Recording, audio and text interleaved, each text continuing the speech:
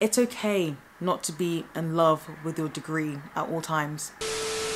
Hi guys, welcome back to my channel. If you're new here, my name is Antonia and I'm a medical student. I have been a medical student for coming up on 4 years now and I have 2 years left of my degree. I enjoy medicine, I really like it, but I feel as though, particularly in the medical field but in other fields as well, there's this thought process where people believe that their career or their degree has to be the only part of their personality, the only thing that they're allowed to think of for more than 10 seconds a day. If this applies to you, this is your sign to stop doing that. You are way more than just your degree and your career. We need to stop this mentality of thinking that we have to sacrifice everything in our lives to show allegiance and dedication to our chosen career or our chosen field of study. It's not healthy, and a lot of times it's really not necessary either. I guess I kind of touch on this topic in my toxic productivity video. If you haven't seen it, I'll link it up here. I've just noticed over the past couple of years really, but especially in this year, perhaps because the pandemic has made a lot of people slow down, that a lot of people only see themselves as being valuable and worthy when they're relating themselves to their area of study. I can see this a lot in medics because I am a medic. I have a lot of medic friends. I see a lot of people exhibiting these behaviors and it just makes me feel kind of sad because I wonder sometimes whether some people do truly think their area of study is all that is useful about them, when in reality that's just not the case. It's just so dangerous in my opinion that some people really do see themselves as being second to their degree or their career or area of study. So like I've said, most of my experiences of this are going to be from a medical perspective. There is a certain line of thinking in medical school that I've noticed where people believe life in uni is solely for publishing papers, getting top 10%, living, sleeping, breathing medicine. I just don't get it. There is this craving to be the first person to publish a paper, and if you can't get it done by the time you're in second year, you're a failure, or to be the person who got to scrub in on that surgery before everyone else is allowed to.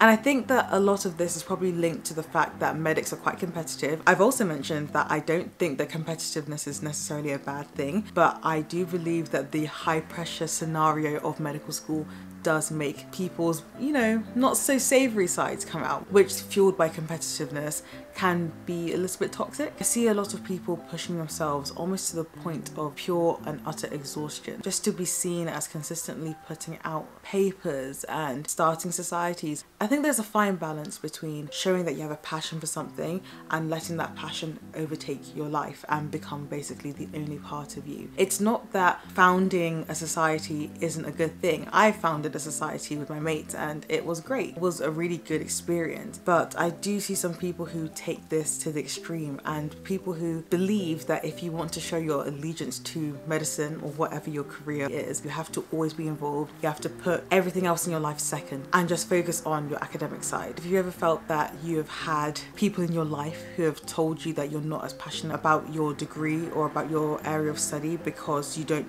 live and breathe it at every single moment, this is your sign that that is not the case. It's okay to have a life outside of your career and your degree. Of course, it's also completely okay to be in love with your career and to be in love with your area of study. On the flip side to the kind of toxic behavior that I've noticed in medical school, I've noticed some people who genuinely have this love of medicine. No matter how much they run with this love and everything, they don't get tired of it. Their passion is to teach medicine to younger students, and when they're not doing that, they're publishing papers and stuff. The difference being that they listen to themselves and they take breaks when they need to. The problem with the first type of person I mentioned in this video is that often to have this facade that you love medicine and that all you care about in your life is medicine or whatever area of study you're going into, they often ignore signs of declining mental health or physical health, even their social life, in favor of furthering their career. In reality, if you took an extra couple of days off as a break to give yourself a bit of a rest, you may find yourself in a clearer state of mind to be able to make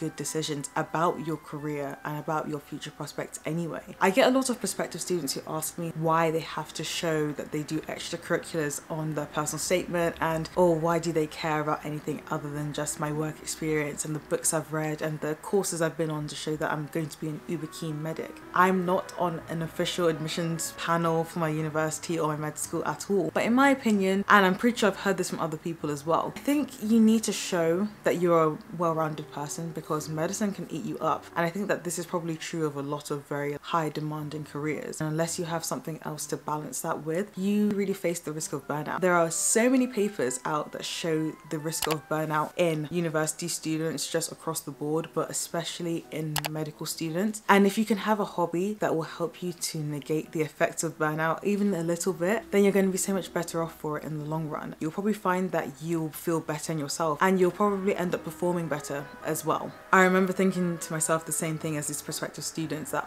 having a hobby doesn't really matter. But in reality, I think my first year of medical school especially really showed me the importance of having other things to do outside of medicine. In first year in my accommodation, we used to have these board games you were allowed to rent out in exchange for your student ID. We used to just rent out all sorts of games, Jenga, we used to play poker, obviously with chips, we weren't betting money or anything like that. We had many a fun night doing that, and I remember thinking to myself at the time, this is not the productive student life that we're supposed to be living. We could probably be in the library right now getting things done. But in hindsight, looking back on those times, I'm so happy that we did that. First year was hard, university is hard, working is hard, but those moments of like a breather where we just took some time to rest are some of my favorite memories from first year. And if we'd gone in and thought to ourselves that we weren't being productive enough, let's just go now, then we wouldn't have those lovely memories. Our friendship group at that time was comprised of like medics, a couple of law students and marketing students as well, and we really felt a lot of pressure from our courses at times, but those times were really lovely. Before Miss Rena, when I was in third year with my housemates, we used to watch Riverdale,